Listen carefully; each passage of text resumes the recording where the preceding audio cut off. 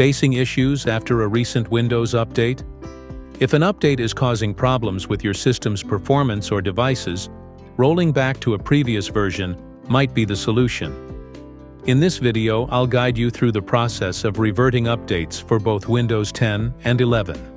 Whether you're dealing with bugs or compatibility issues, we'll help you restore your system to a more stable version.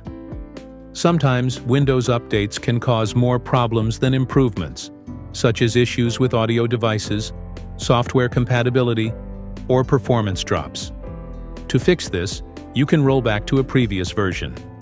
Start by clicking the Windows icon in the bottom left of your screen. Then select the gear icon to open Settings.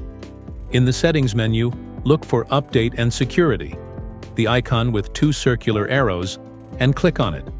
On the left-hand side, scroll down and select Recovery. Here, you'll find the option to go back to the previous version of Windows 10, if it's available. Select this option and follow the prompts.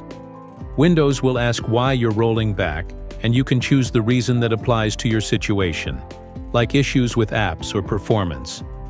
Before proceeding, make sure to back up any important files, as rolling back could cause compatibility issues with certain software. After answering Windows questions, click Next, and follow the instructions on screen. When the rollback is complete, your computer will restart, and you'll be back to the previous, more stable version of Windows 10. If a recent Windows 11 update can cause issues, or you simply prefer the previous version, you can roll back to an earlier version. Start by checking your current Windows version. Press Windows plus R, type WinVer, and press Enter to see the version. Then, open Settings from the Start menu, click on System in the left column, and scroll down to Recovery. If the Go Back option is available, you can roll back within 10 days of the update. Follow the prompts to complete the rollback.